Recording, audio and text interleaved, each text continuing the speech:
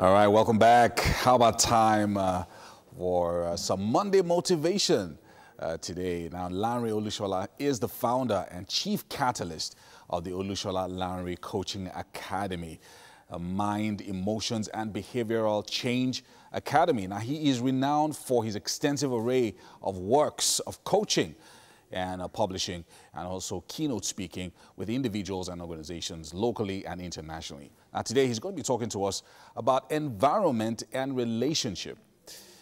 Now, good morning, Coach. Hi, good morning, Yomi. How are you today? Excellent, excellent. It's good to see you, and we know that you're going to be talking to us about something very, very important. And it looks like two different issues when you talk about the environment and relationship. And of course, you're going to be telling us how both issues are connected. So talk to us, sir. Yes. All right. This is a series where we're looking at, the four critical needs that you must have in your life for you to survive, for you to thrive and succeed in difficult times like this COVID-19 pandemic. And last week, I talked about the first one, which was purpose, identity, and vision. Purpose is the reason why you are here, the essence of your existence. Identity is who you are and who you are not, what you are and what you're not. And vision is the picture of your desired future and the pathway to your desired future. And today, I want to talk about environment and relationships. And you were asking, what is the correlation between environment and relationship? In fact, what is even the relationship between environment, relationship, and purpose, identity, and vision? And I'm going to lay it now. Environment is, your physical, psychological, spiritual, and emotional atmosphere. We were all nurtured into nature.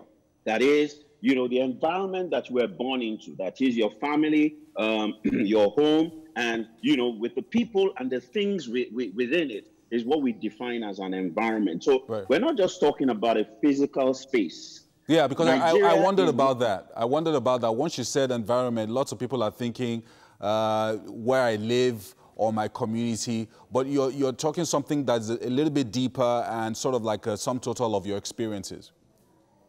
That's it. That's it. Your environment, influences the entirety of your experience.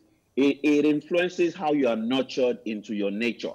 And so your nature is a function of what your father, your mother, your peers, your teachers have taught you over time. And it encompasses the relationships that you have around you.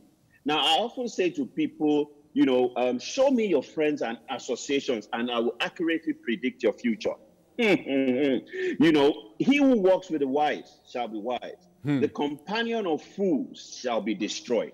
And so for you to survive, for you to thrive and succeed, you have to ask yourself, what am I inheriting? What have I brought from my past environment?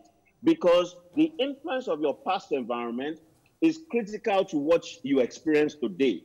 The influence of your environment today will be critical to what you can achieve in your vision, in your purpose tomorrow. Thank you so much. I wanted us to revisit the issue of environment, especially your past affecting your future.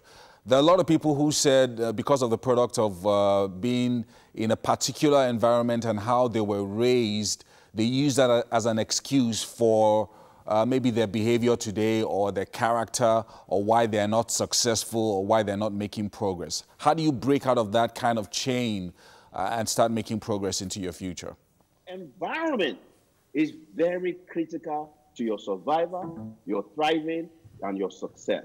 The people that surround you and the things that you surround yourself with is very, very critical. They must be going in the direction of your vision, in the direction of your identity, in the direction of your purpose. Now, let me use a final example to illustrate this.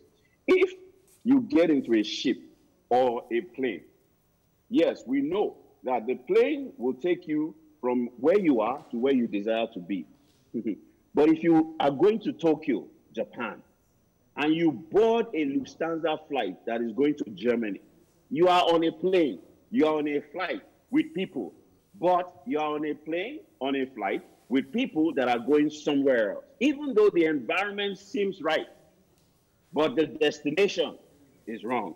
So you have boarded a flight that is not going where you're going. You are in the wrong environment with the wrong people.